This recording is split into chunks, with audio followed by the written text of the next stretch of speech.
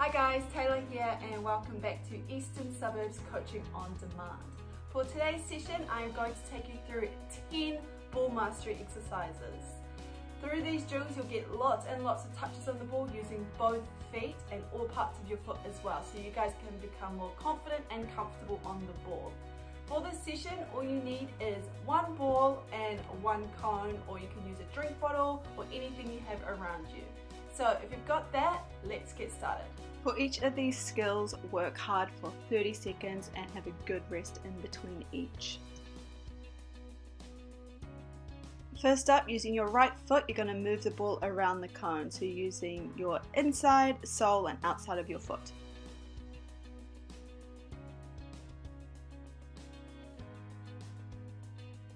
Next up, we're using our left foot, so mine non-dominant, and we're trying to create a square with the ball. So as you see, my opposite foot is bouncing on the spot as I shift the ball around the cone.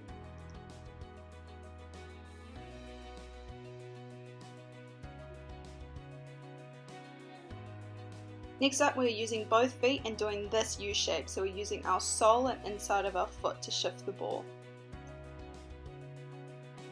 Focus on getting a rhythm with the ball and getting a good bounce in your step. What's great about these drills is you get a massive amount of touches on the ball in such a small amount of time.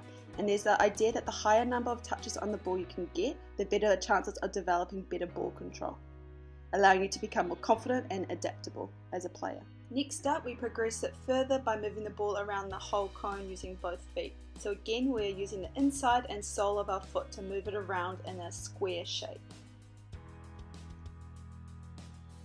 Once you've got the rhythm of it, test yourself and see how fast you can do this. So next we progress it further by adding in some toe taps. So we perform 4 toe taps, and on that last touch we move it forward with the inside of our foot and around the cone with our sole, as you can see here. Again, focus on being really light on your feet and getting a good bounce in your step.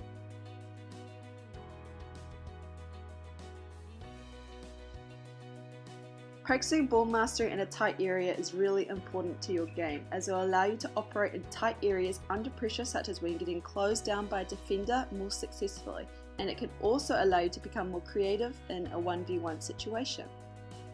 Number 6, we move into push-pulls using the inside of our foot, and then again moving the ball around the cone using our sole.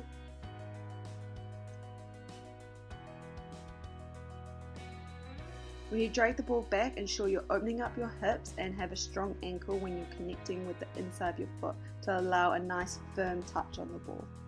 Next up, still doing the push-pull, but now we're using our laces. Next up, we progress to V-cut, so using our sole of the foot to drag it back and the inside of that same foot to take that touch out into a shape of a V. Again, focus on getting a good rhythm and a good bounce in your step, and on that second touch using the inside of your foot, really try focus on opening up your hips and getting a good firm touch on the ball. Next up, we advance the V-cut further by adding in an L turn. So we perform the V-cut and then we perform an L turn using that same foot. So you're working on the right side first, and then next we'll progress to using our left foot. So number 10, we're performing the V-cut and L turn with our left foot. So it is really important that we do practice both our dominant and non-dominant foot, as if you can be coordinated and control with both feet, you're going to become a more effective player on the field. And there you have it guys, I hope you enjoyed today's session. Make sure you give them a go and train hard, get those repetitions in. You can even add in your own variations and progressions to these drills. And what's really great about these is you can practice them anywhere. You only need a small space, so you can practice it in the comfort of your home. Train hard and I will see you guys next time.